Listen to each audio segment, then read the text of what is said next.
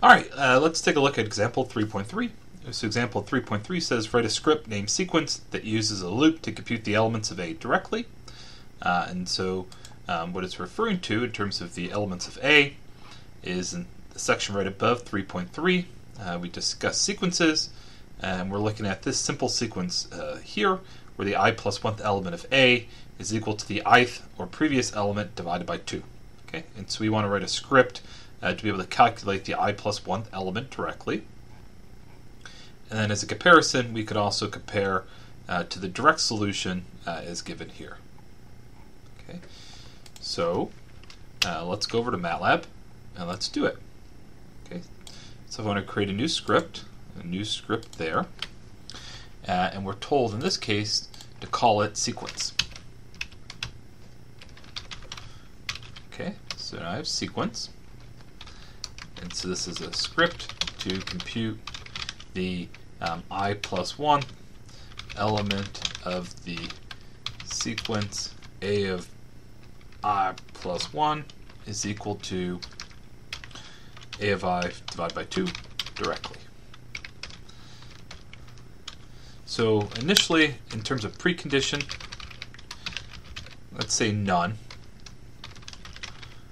Postcondition, I'm going to put a 10 here. In terms of postcondition, let's store to A sol the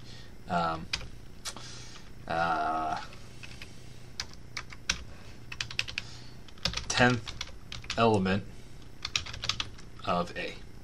Okay, so for now we'll make it so there's no precondition in terms of specifying which element we compute. We'll just compute the first 10 elements. And so I'm computing element I plus 1, so I'll set the upper bound of I to 9. So if I want the I plus 1 element, it's 10. And then after we finish this, we can go ahead and generalize it. Okay. So if I want to go ahead and compute this directly, A of I plus 1 is equal to A of I divided by 2. Okay. So in order to get things started in terms of calculating the next element, we need to first essentially initialize our sequence. So let's initialize it and say that A is equal to 1. Okay, we'll take the first element to be 1.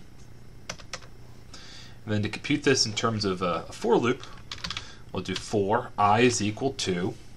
Okay, how we set it up, we can do it a number of ways in terms of how we refer to the index. Let's go ahead and let's loop for I is equal to 1 all the way up to 9. Okay, where 9 will be, we're trying to calculate the I plus 1th element, so this will bring us all the way up to calculating the 10th element. Okay. All right. So then, what do we want to do? Each loop, I want to compute A sol. Okay. And I'm going to type this in. Right. This is A of I plus 1 is equal to AI divided by 2. Okay. So A sol, which is the I plus 1th element of A. Okay, so first time through I is equal to 1, so I plus 1th element will correspond to the second element, is equal to the previous value, okay, and actually, I'm just going to call this A, is equal to the previous value divided by 2, okay. Alright, and so then, what do we have going on here? Okay, so I initialize my first element as being equal to 1. Now I loop for I is equal to 1 to 9. So each iteration I'm calculating the I plus 1th element of A. So first time through my loop, I is equal to 1. So this will correspond to calculating the I plus 1, the second element of A. Okay. So I'm going to assign it. So A is going to be taken as the I plus 1th element. Okay. And then how I compute that is it's the previous value divided by 2. Okay. And so the previous value here, I also use A. Okay, and so what's important here is to keep in mind what's meant by a variable assignment. Okay, when MATLAB encounters this line, it's first going to look at the right-hand side of the equal sign and evaluate what's on the right-hand side. So what's on the right-hand side is A divided by 2. What it uses for A is what's currently stored in A. So first time through, A will be equal to 1. Okay, so it'll take the current value of A, divide it by 2, take the result of that calculation and assign it to A. Okay, so next iteration, when I is equal to 2, and I go to compute the third element, here, right, what's currently assigned to A is the result of the previous calculation. So it reperforms the calculation and assigns that to A. Okay, so it's much different, or important to remember that this is, you're going to take the result of this calculation and assign it to this target. Okay, so this is a variable assignment. It's not an equality or anything of that nature. Right? So in your math class, you would say that is rubbish. This is an invalid expression. But keep in mind, in MATLAB, it's going to evaluate what's on the right-hand side of this equal sign and assign it to that target A. Okay, and then since I said A sol is the answer, we'll just assign the final value in A to A sol. Okay, and we could clean it up. We could just use A. Doesn't really matter. Okay, cool. Okay, and then so let's just go ahead and run this. Okay, and then we'll add the direct and see that we have everything.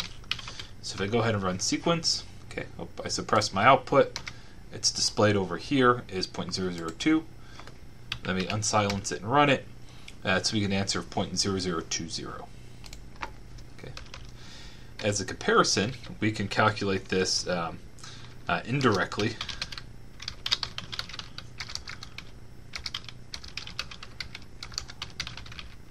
So if A1 is initially 1, then AI, okay, AI is equal to, and this we'll set I to 9. Well, we can use I as 9 because that's its value here. A of I is equal to A1 times 1 divided by 2 raised to the I minus 1. Okay, and what I want to better do is let's do n is 10 because I want the 10th element. And I'll rewrite that 10 because it's just a matter of how we had things set up here. We were computing the I plus 1th element, so this corresponds to element 10. In this notation, A of I is A of 1 times 1/2 to the I minus 1. All right, that's computing the ith element. So alternatively, n is equal to I plus 1. All right, we just need to shift things. It's just a matter of how we're calling these things. Okay. So if I run it, okay, I get the same result with both my direct and indirect calculation. Hey, excellent. Okay. So what we could do now is if we want to generalize it, as a precondition, let's specify n, all right, and let's make n the nth element we wish to compute. And so A sol then will be the nth element of A. And so all that would correspond to then, for my upper bound, I just make it n minus 1. So parentheses, I'll put n minus 1. It's n minus 1 because I'm shifting my indices up by 1 so I can use the same expression in that calculation. And then this line I can get rid of, okay, because now I've defined n. So if I save that, okay, now generalize it, so we can assign n to 10. Run sequence, I get the same answer as before. Okay, but if I want to calculate the 20th element, reassign 20 to n, rerun sequence, and both calculations are in agreement. There's my updated answer. Life is great, and that's another example of where scripts are advantageous, and that I could use that to keep running and using things. Okay, cool. Okay, so you can turn me off now if you want. The very last thing I'll mention is, okay, the final result or the desirable result here is A sol, right? My post condition. So intermediate variables that are being created that aren't actually used are A. Okay, and I could just use A as my final answer, but this makes clear that this is the final desired result of what's assigned to A sol. I as well is in theory an intermediate variable that's not actually used.